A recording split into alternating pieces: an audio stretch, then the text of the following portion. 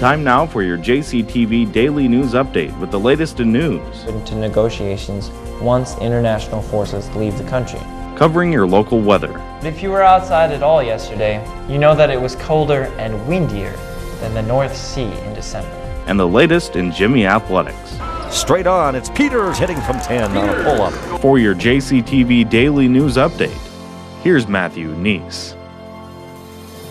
Good evening, I'm Matthew Nies with your JCTV News Update. The theater season at Jamestown College continues this week.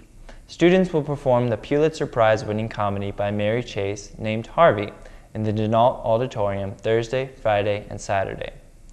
Showtimes start at 7:30 p.m. each night.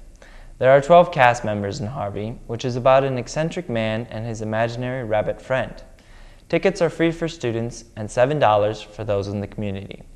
Tickets can be reserved by contacting the box office at 701-252-3467, extension 2435, or by sending an email to tickets@jc.edu.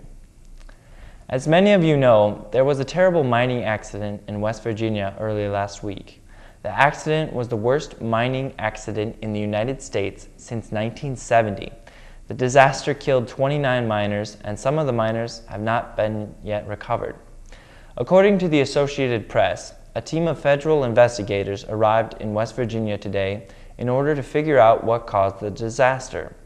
Authorities suspect that high levels of volatile methane gas may have played a role in the accident. The mining company, Massey Energy Company, has been repeatedly cited and fined for problems with their ventilation system in the mine where the accident took place.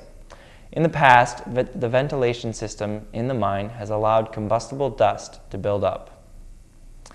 After a cloudy and breezy day, we should see some scattered showers and thunderstorms this evening. Wind gusts are greater than 30 miles per hour, and we have a 50% chance of rain. Looking at our extended 5-day forecast, tomorrow will be cloudy and breezy. We'll have about a 60% chance of receiving some rain. Tomorrow night, we'll have about an 80% chance of precipitation. Wednesday, there's a slight chance that we could see some more showers. It should be mostly cloudy with temperatures in the high 60s. Thursday should be partly sunny with a high near 61 degrees.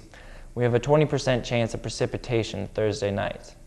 Friday should be partly cloudy with a high in the upper 50s.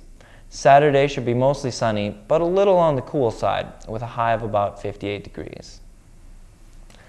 The Jimmy baseball team had a 4-game home series against Dickinson State University this weekend. The Jimmies split the series with Dickinson, winning 2 of the 4 games they played. The Jimmies are currently 5-3 in the Dakota Athletic Conference and have a 22-6 overall record. They will put the record on the line on Wednesday when they take on Valley City State University in Valley City. The Jimmy softball team also took on Dickinson State University last weekend. Like the men, the women split their 4-game series, going 2-2. The women currently have a 4-2 record in the DAC and an overall record of 18 wins and 8 losses. The women have their next game on Thursday as they travel to Mayville State University. The Jimmy men's and women's track teams had a big weekend last week at the Bison Invitational. Among some of the outstanding performances, Scout Remick finished in 2nd place in the 400-meter hurdles and was a half-second away from qualifying for nationals. Josh Ewalt had an exceptional day as he won the men's decathlon. The Jimmy men's and women's 4x400-meter relay teams both took 3rd place. Katie Conlon won the 3,000-meter steeplechase.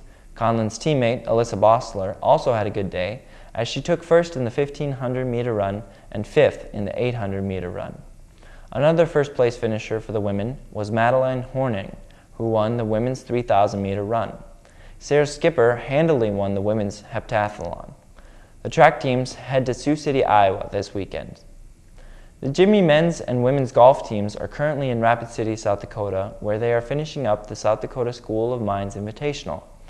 In other golf-related news, Phil Mickelson received a green jacket this weekend, as does everyone who wins the Masters.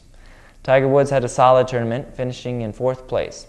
The Masters is Tiger's first tournament in which he's participated in since his off-the-course troubles. This has been your JCTV News Update. I'm Matthew Nies, connecting the campus with the community. Have a great evening.